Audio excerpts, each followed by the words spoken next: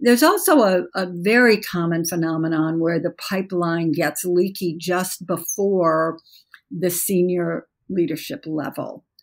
And that's something that's a little more challenging, I think, to address.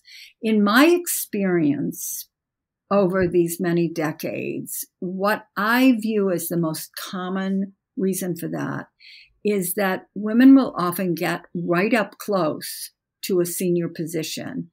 So they're at a point where they can see what the lives of the person who hold that position are actually like. And they'll often say to themselves, I don't think that's worth it.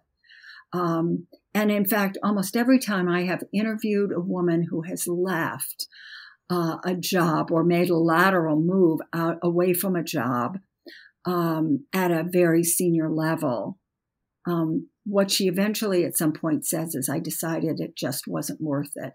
And that means that the personal toll it looked like it took was too much.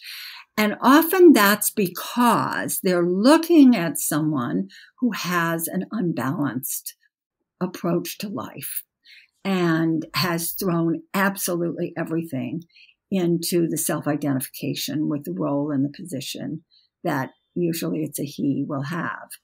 And that they don't want that for themselves, but there are many, many ways to avoid that. And so when I'm working with clients, I always urge them to not make those kinds of judgments, but to say, let me give this a try. Let me see if I can make this work for me in a way that would be satisfying, where I feel like I'm able to make a contribution, where I'm able to have a meaningful life, where I'm able to balance a range of responsibilities. Let me see if I can do that, rather than looking at some guy in a position and saying, well, his life looks awful to me, so no thank you.